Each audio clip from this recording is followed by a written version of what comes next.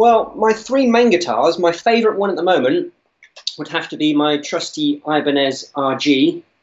Sexy. I love this guitar, just mainly for the whammy bar, which I'll put in if I can figure it out. I just love they're just super responsive, these things.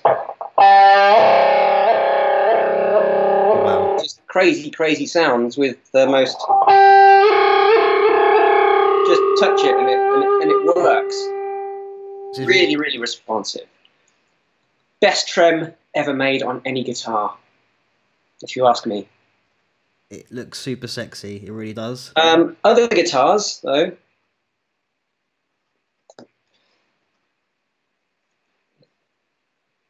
Oh yes. My Les Paul, my 59 reissue, just sounds amazing and brilliant because it doesn't have a trem. So tuning, stability, brilliant for anything that requires any kind of string bending or anything, because it's just not going to lose the tuning like the Ibanez will. Got you. One of my favourites for certain. Was that the guitar you used on Queen Kong in the studio? No, actually, the guitar I used on Queen Kong was my SG, Gibson SG, the black one, which I think you've seen. I have seen, yeah. That's that's actually in a case somewhere. Somewhere hiding. So I can't find that out right now, but that's also, yeah, just a. To me, the SG is the ultimate rock and roll guitar. You know, Angus Young, Tony Iommi. You know, just they do kind of one sound, and it's the sound of rock. You know, they're just brilliant for that. And it comes from the SG. That's it. Plug it in, off you go. No dicking around with an SG.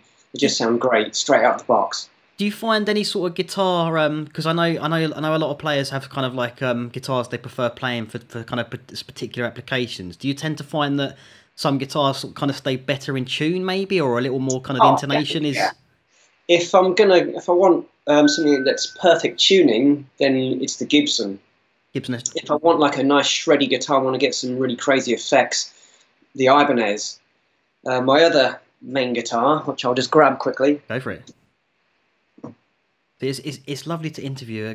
This is what I mean. This guy. This was Steve. Oh, I could go on all day. I could go on for a very. I just love it, mate. I just love it. I'm trying to tone it down, if anything. So. I just love it. Is my trusty PRS, which look at that. goes with the shirt, which is nice. Look at that. That is incredible, mate. I love it. This was actually what we used on for the solos of Queen Kong. Okay. Just because I wanted a trem kind of guitar for that solo, and but yeah, I just love this. I love the color.